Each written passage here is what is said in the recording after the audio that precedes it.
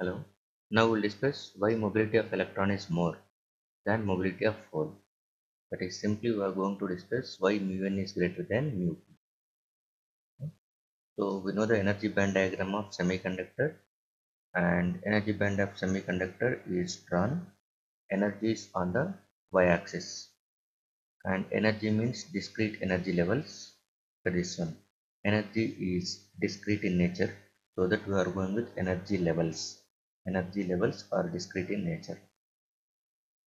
So first of all, electron. Electron means simply it is by default it is free electron. Free electron.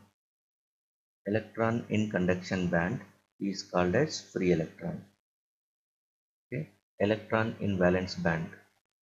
Electron in valence band is called as valence electron or bound electron.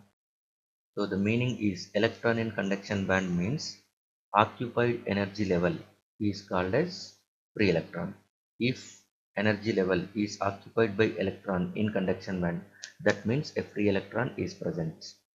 Similarly, if an electron is present in the valence band, that is a valence electron is present. Okay. If electron occupies the energy level in valence band, that is treated as valence electron. If electron occupies the energy level in conduction band, that is free electron. Okay. And now hole means, the meaning of hole means vacancy in valence band. Vacancy in valence band is called as hole. Vacancy means empty energy level. If electron moves from valence band to conduction band, that particular energy level which it occupies previously will become free. Now that is vacant.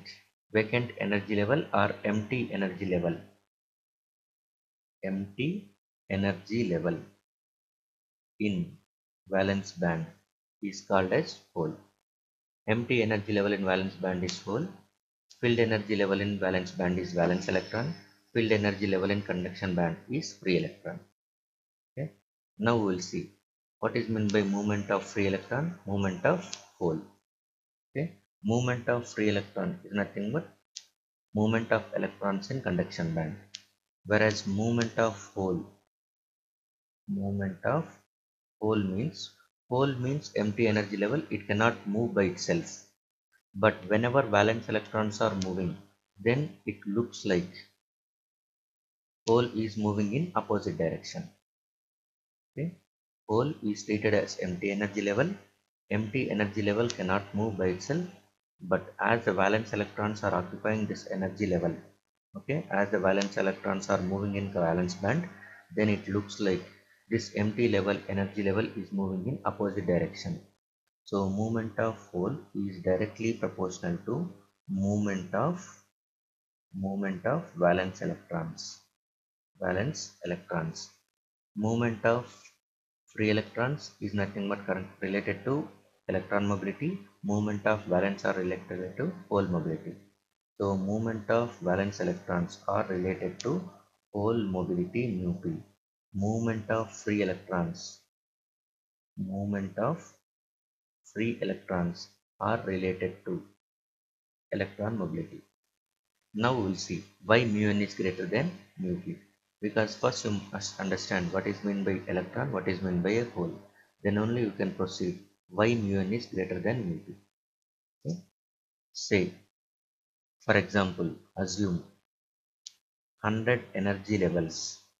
100 energy levels are present in valence band as well as conduction band. We assume that 100 energy levels are present in conduction band, 100 energy levels are present in the valence band. So at T is equal to 0 degree Kelvin, as you are not applying any thermal energy. 0 degree Kelvin means absolute room temperature, where you are not applying any energy. By that time, valence band is full and conduction band is empty. This is the case, you will get at T is equal to 0 degree Kelvin. That means, okay, all energy levels all energy levels are occupied by electrons in valence band. Valence band full means all energy levels, that is 100 energy levels are occupied. no empty energy level is present. So 100 energy levels are filled, 0 empty energy levels are available. And in conduction band, okay, empty means 100 energy levels are empty. 100 energy levels are empty. So previously 100 energy levels are filled in valence band, and in conduction band 100 energy levels are empty. Now let us assume as the temperature is increased, say room temperature, so 10 electrons got excited. So 10 covalent bonds are broken, we are assuming. So that 10 electrons are moving from valence band to conduction band. 10 electrons moved from valence band to conduction band. So now what happens? Now valence band will be consisting of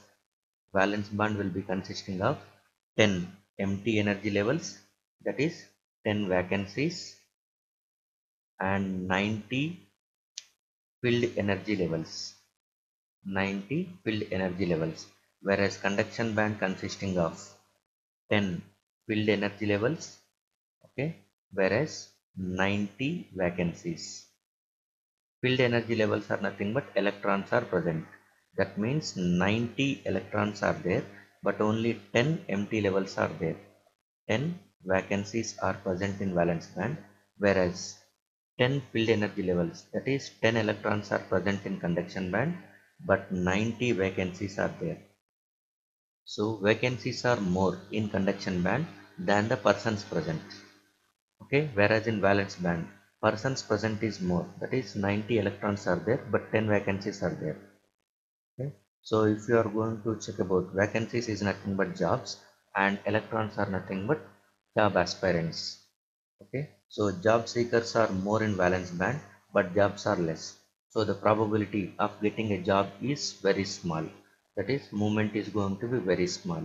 And here, jobs are more and the persons are less. So definitely everybody gets job. That means movement is more. So because of this nature, okay, electron movement is going to be greater than hole movement.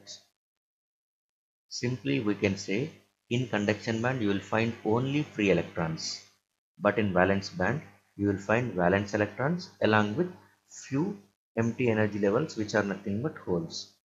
So that traffic in conduction band is less and traffic in valence band is more. So that mobility is more in conduction band than valence band. Thank you.